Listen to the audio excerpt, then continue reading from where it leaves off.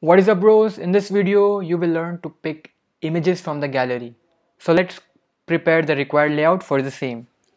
Add a button, set width and height to wrap content, give this an ID button, set text to pick image, and then add an image view, set width to match parent and height to 300 dp. This will be below our button. Give this an ID image view. Now go to main activity.java file and have a reference to the button element.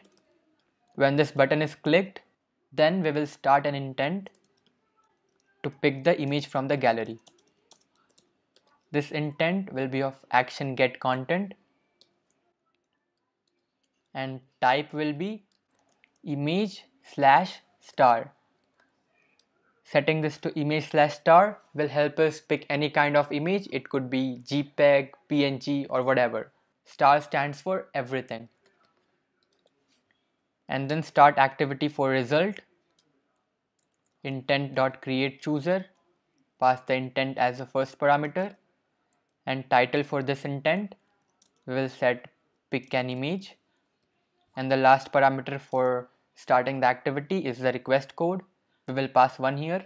And now press Ctrl O and implement the method on activity result.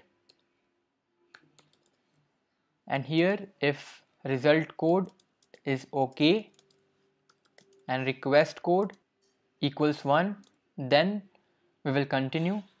So have a reference to the image view. Now open an input stream using content resolver and from the intent data.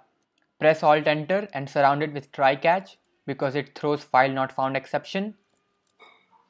Create an object of bitmap